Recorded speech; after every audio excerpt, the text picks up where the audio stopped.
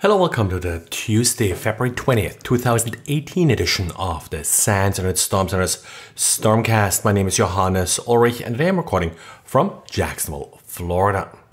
Apple today did one of its patch everything days. It updated tvOS, watchOS, iOS, and macOS High Sierra. Now, the good news here is that all of these updates only include one single patch for one vulnerability, and this is the denial of service vulnerability using these Indian characters that caused, for example, iMessage and with that sometimes iOS to crash. The exploit has been out in the wild for a couple of days now. If you have been affected by it, then definitely do update.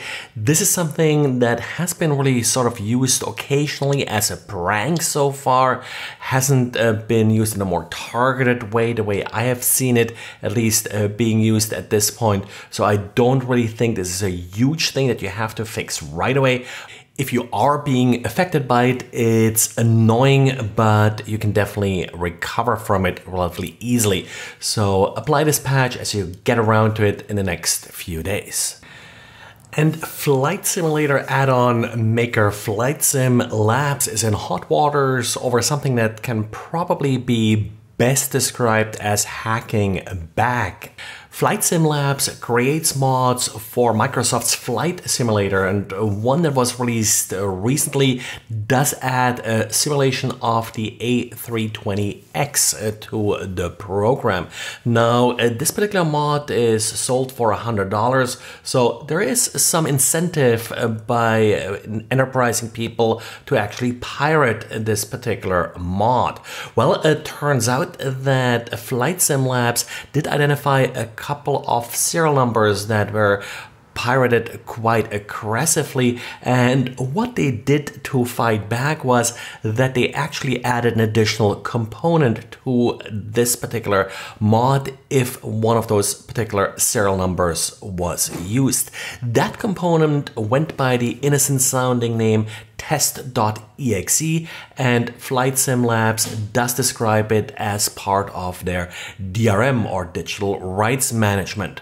Now, typical digital rights management prevents you from using software, but in this case, what this software actually does is that it does obtain a copy of all of the passwords stored in your browser, and it's going to send it back to Flight Sim Labs. So these are not just passwords related to this particular product. These are all passwords from anything that you saved in your browser.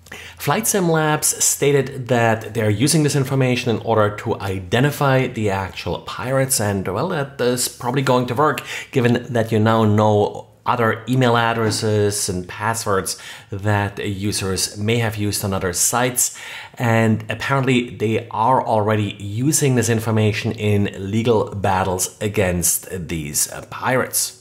Personally, I think this is probably going a little bit too far. We'll have to see how this actually works out from a legal point of view. Let me have a little bit more detail about a vulnerability that was fixed by Microsoft last week. This vulnerability affected Microsoft's anti-malware scan interface, and this is essentially what Windows 10 uses to sort of provide hooks for antivirus scanners and such in order to receive data. So, for example, if you're executing a script or a command, this will trigger an anti-malware scan interface event, and then anti-malware can subscribe to these events. So whenever you start that script, a copy of the script is being sent to your anti-malware, and it is then able to block it. The problem here was how this particular anti-malware scan interface dealt with the null byte.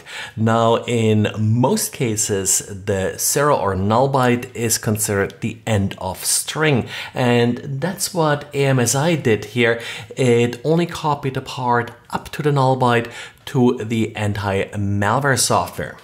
The reason this was a problem is that PowerShell scripts may contain the null byte without actually terminating the script. So the script may continue past the null byte. So really all an attacker had to do is include a null byte early in the script, and then anything beyond the null byte would not be sent to the anti-malware scanner, and as a result would not get detected.